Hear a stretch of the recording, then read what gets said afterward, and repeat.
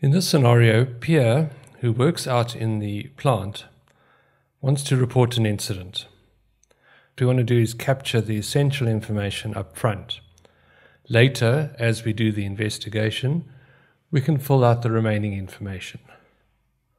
So from the Finance and Operations main screen, we access the incident management through the Occupational Health and Safety menu. We might have saved that as a shortcut as well. Opening the Occupational Health and Safety screen is a simple dashboard. For example, we have permits to work. These will be demonstrated in another session. So for now, all we're going to do is record this incident by clicking on the Record New Incident button. The screen on the right-hand side is now very simple to fill in. Pierre has spoken to me about this, so I know more or less what is needed.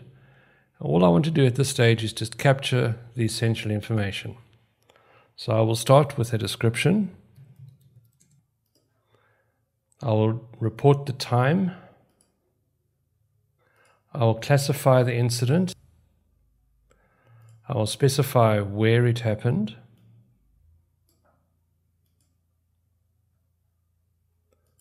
What specific location. And who reported it.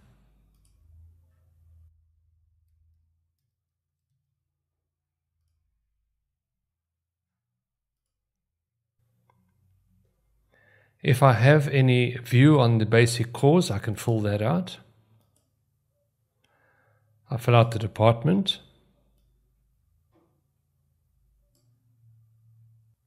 I am the person who recorded it. And then maybe some details about the incident.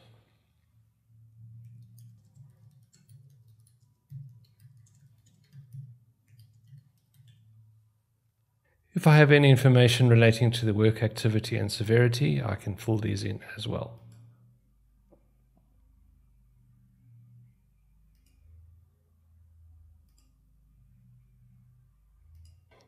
Right, I've filled out the information that I think is important. So I click OK and I'm done. The system then takes me to a screen which shows the information that I've just entered and also gives me an indication of what's going to happen next. Underneath the basic information are a sequence of tabs which will be filled out during the subsequent investigation. This is going to be shown in another demonstration. Right now, I think I'm happy with what I've put in here so far.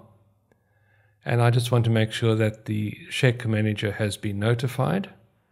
So I will send an email notification to the SHEC manager.